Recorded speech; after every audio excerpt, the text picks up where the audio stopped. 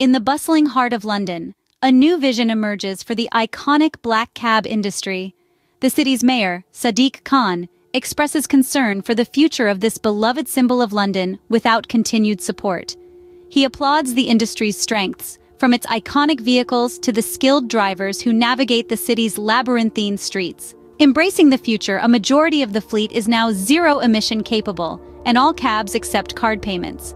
But challenges loom large, including rising costs and competition from ride-hailing apps. Khan agrees, action is needed. He's intrigued by the Port of London Authority's suggestion of new electric ferry services across the Thames. Yet he criticizes the national government for its lackluster support for London. Reduced funding for transport projects and insufficient allocation of road tax revenue are just two examples. He warns of the danger of electing a mayor who won't advocate for the city's interests. Stay tuned for more updates on this developing story. Remember to like, share, and subscribe. Thank you for joining.